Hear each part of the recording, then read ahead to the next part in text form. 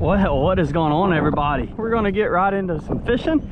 So let me show you what I'm using real quick. I am obviously in the kayak. So I do have a DOA shrimp tied up. This is the glow with the gold glitter belly. One of the best looking shrimp for our color waters here, unless it's ultra clear.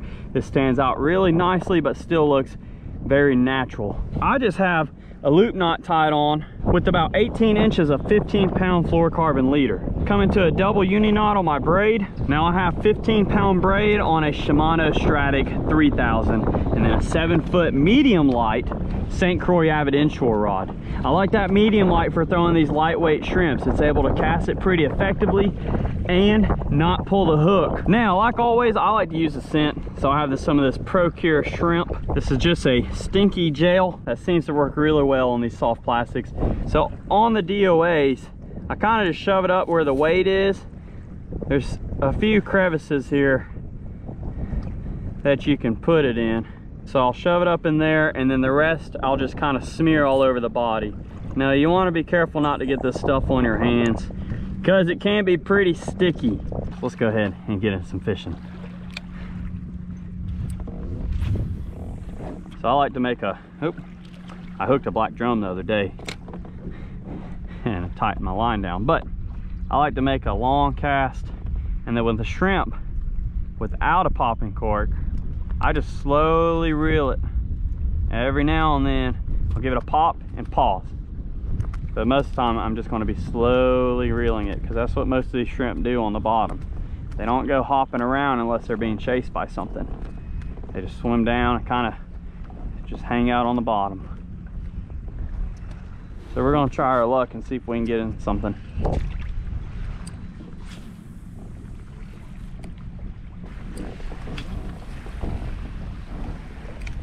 Big black drum right here. Let's see if I can catch him without scaring him. Oh, there he is. Ah, oh, dang. Broke me off. Man. Dude, I don't know what happened. It just broke me off. That was a big one too. I mean, I've never really had an issue setting the hook on a black drum. Maybe I tied a bad knot. Dang it, that was a good fish too.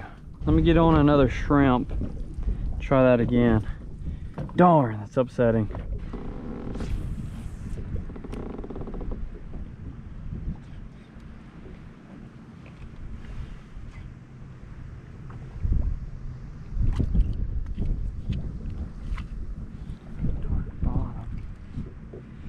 Oh, there's a fish.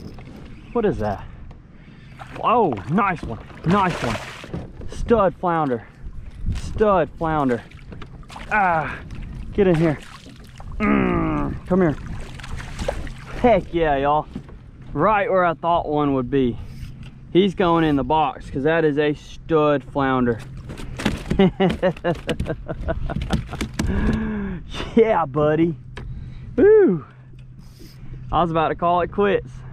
Me and the black drum have not been friends today. Flounder is super predictable. We had a little cut coming out, you know, a little creek channel or pocket, and I cast my shrimp right into that pocket and just landed this beautiful flounder. Y'all check out that fish. Man, what a beautiful fish.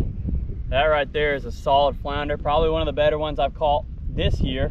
He's gonna go. I didn't bring a cooler, but I do have a little hatch up front that I can throw some water in, and it should be okay up there until I can get home. And that fish ate this DOA shrimp. That's a glow back with the gold glitter belly, and it choked it down. So luckily it was a keeper because it was bleeding everywhere. But now I don't have to bleed it out because it's already bleeding. But we're gonna check the leader and re-rig up. I just found a little pocket, cast that shrimp up because it just looked like a really good ambush spot, and that's what hit. So I am really happy because I was about to call it quits. The black drum were giving me some misery today. I caught so many the other day, so it kind of made up for it today with the black drum. But I will take that flounder any day over a large black drum. But what I'm going to do is I'm going to head back in because I don't want this flounder to go bad. It's windy. I'm tired of getting beat up out here, at least for today, because I've already done something this morning. And this is just a secondary trip right in the middle of the day.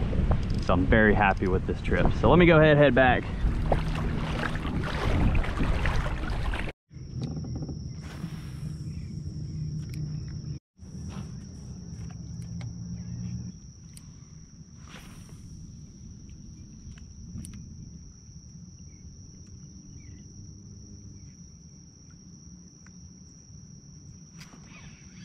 Oh, there's a good one. There's a good fish. And it's a flounder. And it's a flounder. There we go. That's what I'm talking about. That is awesome, dude. Yes. Just super predictable fish, man. Perfect hook set. And if you didn't know, flounder do have some teeth on them. Check those out. I don't know how well it's focusing, but look at those teeth. So not enough to bite through your leader. I'm using 20 pound just because we're kind of dirty water, and if I can get away with it, I like to use 20. You don't want to stick your finger in their mouth. So I got a pair of these little fish grips. And let me show you this fish. Well, this is a 16-inch flounder. So let me get the hook out of them real quick, and we're gonna throw them in the cooler, but check out where that single J hook from that DOA is. Now, I didn't change that out from the last flounder I caught. That is the exact same lure that I caught the other one on, like the same exact one. So a basic shrimp just cannot steer you wrong, but check that out. What an awesome flounder. I finally had my lunch. Man, what a beautiful fish. And it measured out to be 16 inches. So he's gonna go in the box, because in Alabama, they only have to be 14 inches. And you're allowed 5 per person in the state of Alabama. So let's throw them in the cooler and see if there's any more sitting over there. Little spot that I just caught this flounder in is so shallow, so don't be afraid to throw up in real shallow water. But I'm gonna readjust this shrimp, check my leader, and the leader's good. But I'm gonna throw some more Procure on there, and we'll get back out and see if there's any more sitting in that spot. Throw some more Procure on this joker, and we are ready to go. Oh, something's running from.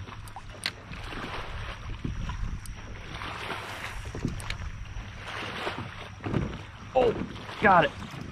Whatever it was, I just got it. I saw some bait being chased, and I cast right there, and another flounder, another good flounder. Oh man, that's a good one. Come on, I hope he gets in there. Get in here, get in here. Yeah, buddy, that's what I'm talking about. Dude, I just saw some bait being chased right there.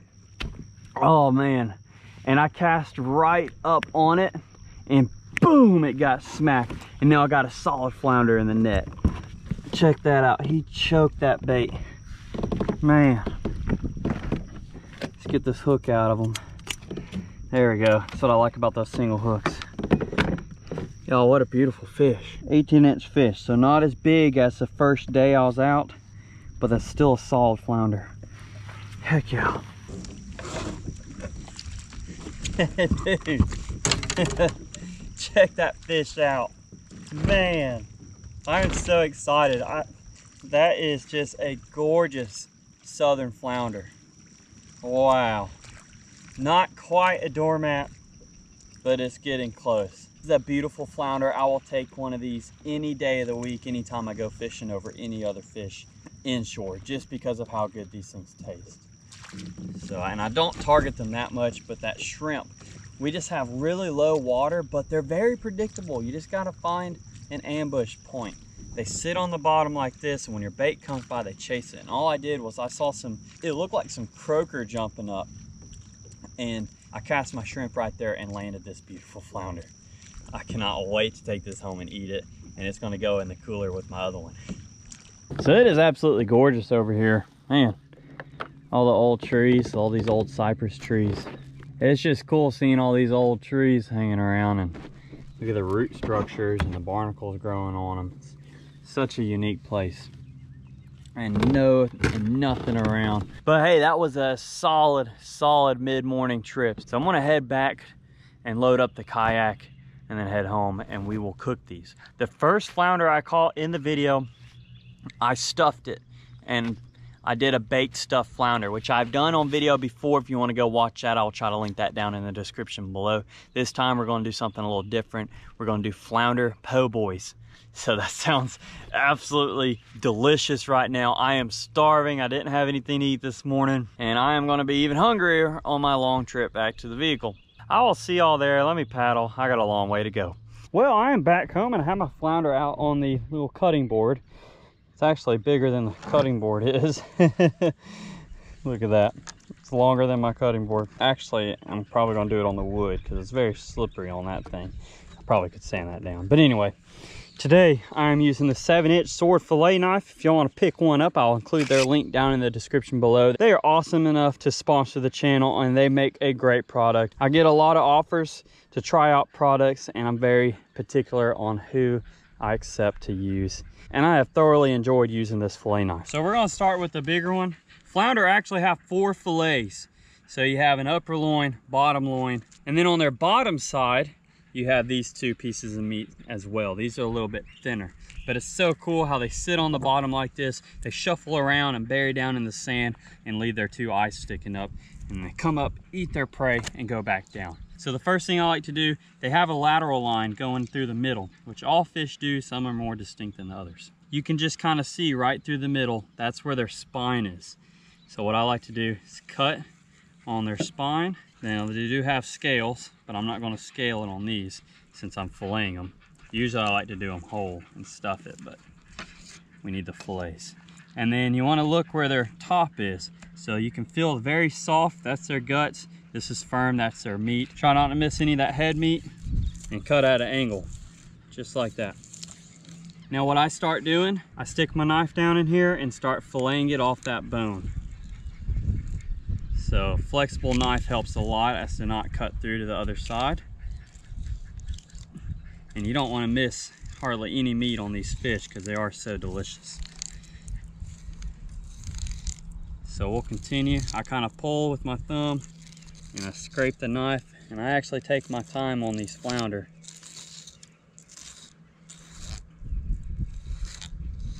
And they have a bunch of small bones here for their fins, so you just got to fillet over top of those.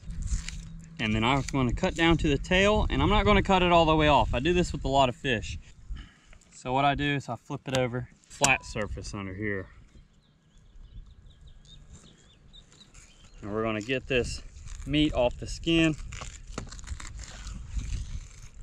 Usually in one fluid motion. So I have a fillet of meat. I fillet that piece off so you can kind of see what I'm doing. Just running my knife along that bone and filleting that meat off. It's a very fresh fish, so it's kind of slippery.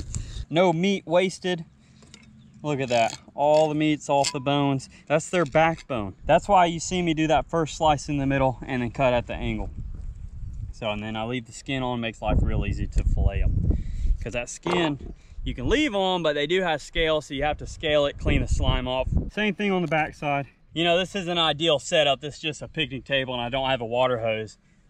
My plan was to use a bucket to move some water over, but I just wanted to get that done fairly quickly. So, but we still got some nice fillets off of this fish, but check that out. Hardly any missed meat. That's how you like it. This head is great crab trap bait, so it'll end up going in the crab trap. Check out these beautiful fillets. These flounder are not bloody at all. Look at the length of that one. And we have 4 fresh flounder fillets. If you went to go buy this in a store, there ain't no telling how much you would spend. Get this other one cleaned. He's not as big, but we should still be able to pull off some nice meat. And then we'll clean them up, go inside, and get ready to make our po' boys. Does that just not look awesome? That's a few pounds of flounder meat right there. You know how much that would be in a store? But we got to experience catching it and cleaning it, and we know exactly where it came from out of the water this morning. So we're going to go ahead and cook it today. Now I'm going to do a panko breadcrumb fried flounder for my po' boy sandwiches. There's no better way than cooking outside on a gorgeous day like it is today. Let me go over my ingredients list and show you what we're going to do. It's going to be a 2-part. We're cooking the fish and then we're putting the sandwiches together. So obviously you have your fish of choice, and today it's the flounder. Have some vegetable oil, but you can use whatever you like. Coconut oil is really healthy. Sunflower seed oil is healthy, but just some basic vegetable oil works well. And then I have a couple eggs beat up in a bowl for my egg wash. And these are some panko breadcrumbs. They're plain, and what I do is I add some Chef Paul's seafood magic, just enough to kind of give it some color and where you can see it when you mix it up. Add some salt and pepper, and they actually smell really good right now, and I cannot wait to fry these fish up. So the Blackstone, I have it on low, but I'm going to put it on about medium heat. You don't want to burn your fish, and these are thin fillets, so they should cook pretty good. So you want just enough oil on there so your fish doesn't stick. In a seasoned cast iron or seasoned griddle, your fish shouldn't stick with a good coating. Now I'm going to take my flounder, and look how beautiful it is. No red meat, no bones. I'm gonna dip it in this egg wash just to coat the whole fish. And then coat our fish in the panko. So flounder, you don't have to go all out on seasoning. It's a delicious fish by itself. You don't have to cover any bad taste up. And flounder doesn't require much. So very simple ingredients and it should come out delicious.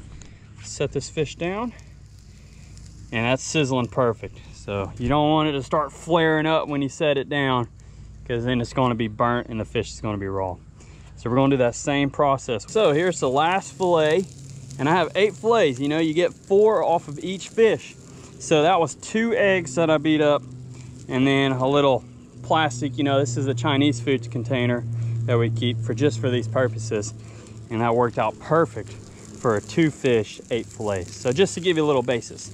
And we're going to give these about 5 minutes on this medium heat. You know your cooking device better than I do, so if you're cooking on the stovetop or you're deep frying it, you just adjust from there. But a good rule of thumb is about 5 minutes on medium heat for these thinner fillets. Well, I'm gonna start flipping this real small piece. So, oh yeah, that's what you want. You want it that golden brown color, and that's when you know it's time to flip. See, that is perfect. So, because those were the first 2 I put on. So I'm just gonna go down the line. These are a little bit thicker fillets here, but they don't take long to cook. It smells amazing. All right, let's go ahead and start plating these. So I got my paper towel just to absorb any excess oil. Start on the small one. Oh yeah. Check this out. Let's get these last 2 up. That right there smells so good. I cannot wait to put these on a sandwich. Well, let's go ahead and kill our heat. Make sure. All right. Well, we are inside our flounder. Man, that looks so good. So, this is all what you decide to do. It's kind of like tacos. Sandwiches and tacos go hand in hand. It's all personal preference of what you like on it. But I have some shredded lettuce, sliced tomato, onion, lemon, some pickles that are pretty good, so I'm gonna eat one. And that's a little bit of homemade sriracha mayonnaise, but you can also use regular mayonnaise. So first thing I wanna do, take one of these po' boy rolls. I'm gonna spread some of that sauce on it.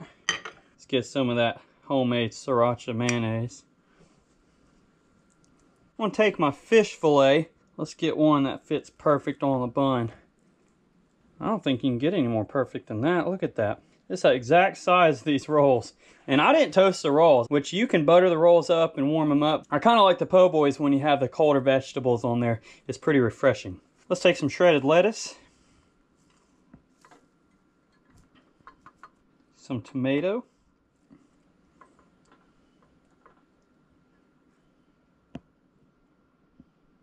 I'm going to take a few slices of this red onion.